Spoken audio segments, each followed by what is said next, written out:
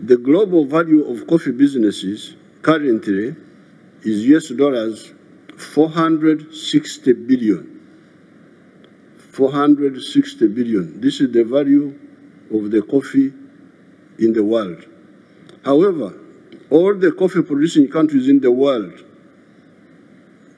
Africa, Brazil, Colombia, Vietnam, all of us, take only US$ 25 billion out of this. The coffee business in the world, 460 billion. All of us, the coffee producers in the world, our share, $25 billion.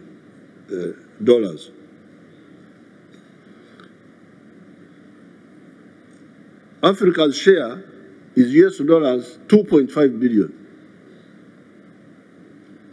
Out of the 460 billion, Africa's share is $2.4 billion. With Uganda taking $800 million, because we are now producing 800 million bags of 60 kilograms each. Germany,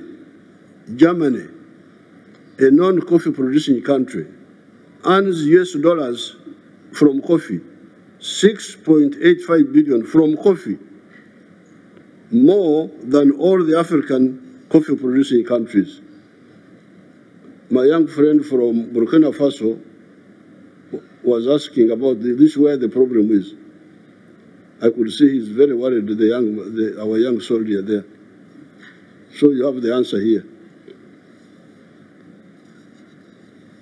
This is part of modern slavery. This is the modern slavery. What is causing this? Africa being locked into and also locking itself into only producing raw materials of agriculture, minerals, etc., and abstaining from adding value. A kilogram of good coffee today earns about US$ 2.5. The same kilogram roasted and processed outside Africa earns about US$ 40.